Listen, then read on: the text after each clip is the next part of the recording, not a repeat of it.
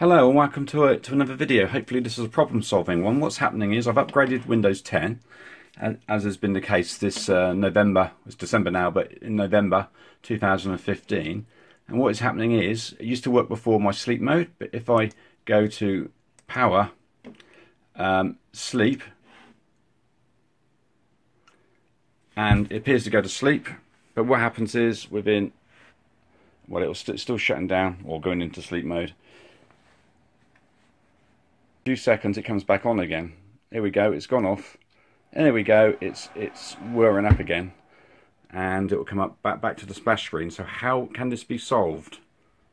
And this is how we solved it. You come back up, you right click on the start menu, go to device manager,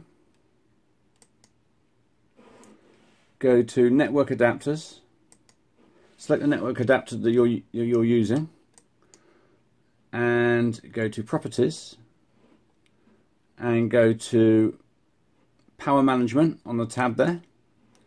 Then this was checked before, so I've unchecked it, and then okay, close device manager, give it a test.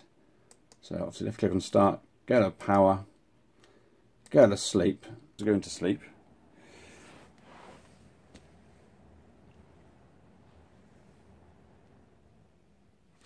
And this time it stays off. Problem solved, hopefully. Hopefully that will help a few of you out there that have had the same problem. Anyway, thanks for watching. Till next time, bye bye.